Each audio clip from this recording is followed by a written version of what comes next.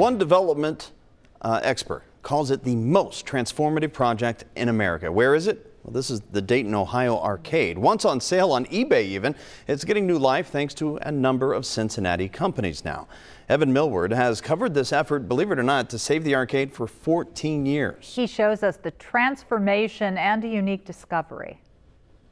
We call this the most emotional building in Dayton, Ohio. It was the gem of the Gem City. Built between 1902 and 1904, it was downtown's retail and restaurant hub. I compare that to the Findlay market in regards to it's the same thing as the farmer's market to start with, the same concepts.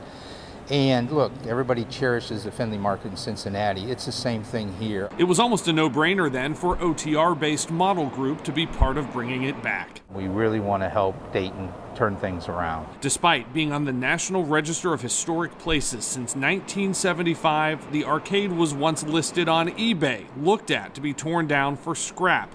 It hasn't been used since the holidays of the early 90s. It's probably in the top 2 of the toughest projects I've done in 43 years. Decades of decay have taken their toll. It was a nightmare. Nelson Stark Company plumbing superintendent Boyd Williams grew up in Trenton. He got more than his name from his dad. I knew my father and my father-in-law worked there back in the late 80s. Imagine his surprise finding an almost untouched office with their time cards sitting on a desk in the arcade basement. You can see the 8/1/89 date. Then my father-in-law is the top, Hager back, and second to the bottom was my father's name. I'm the third, so there's Boyd Williams. B. Williams. There were plenty of surprises. Every time we took a wall down, every time we opened up something, it was a problem. 9 buildings, all different but connected. They managed to keep some terrazzo floors, some wood ones, and these details around the rotunda.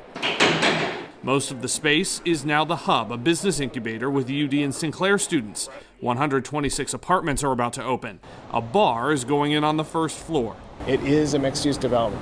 First floor vibrancy is key. It's not just the inside. They've had to restore several facades, too. They're still working on this one. The last time I was at the arcade was in 2007 as a newspaper reporter covering the effort to save it. This is what the North Arcade looks like today. It's in dire need of getting refurbished, but we're ready to attack that. This will become a kitchen incubator and fresh food market. Think Findlay Kitchen and OTR. Plus retail and a hotel or more apartments. This is one of the keystones to get revitalization downtown. Because it is one of a kind. At the end of the day, what's your value proposition? What makes Dayton different from Cincinnati, Cincinnati different from Northern Kentucky? A lot of it's that history. In downtown Dayton. And the history is like right behind us. I'm Evan Millward, WCPO 9 News.